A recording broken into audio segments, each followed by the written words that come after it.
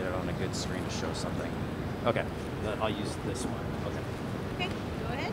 Hi, my name is David Meyers. I'm a sales engineering manager with Anite Telecoms, and today we're going to talk about one of our products, which is Nemo Walker Air. So as you can see, I've got 4 devices connected here. I've got a US Cellular device, Sprint, T-Mobile, and AT&T devices connected, all via Bluetooth. And I can connect up to 6 and also connect a scanner as well. So if I press on a device here, I can load a script. Select a script for the device to run. I can do the same for every device.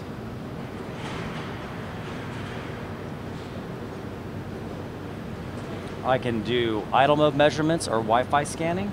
So once I have my devices scripts assigned to them, I can just hit run. The red dot means I'm recording, or wants me to put in a name for the test. I'll just call it test. And I'm recording on every device. I can either swipe and go to different screens or jump to different screens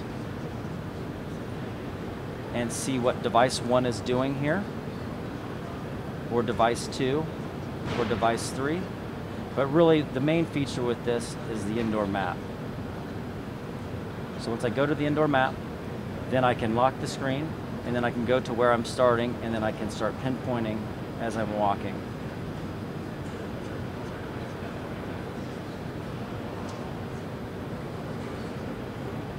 And then when I'm done with my in-building walk, I can stop recording.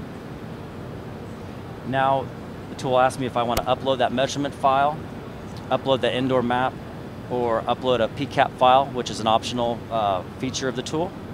And then I can check upload, and then hit send.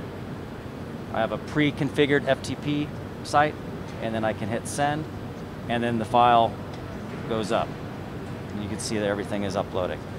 We support the DRT 4311B battery-powered scanner. So this scanner will scan LTE, wideband CDMA, GSM, CDMA, and EVDO, and it is an optional add-on accessory. The other accessory we have is the Nemo Walker Air backpack. As you can see, it's a pretty small form factor. It holds up to 6 devices here in a secure, lightweight cradle. It also has 3 10,000 milliamp hour batteries that will power the phones for up to 6 hours each. So you can get a full day of indoor data collection with this setup. Thank you for your time.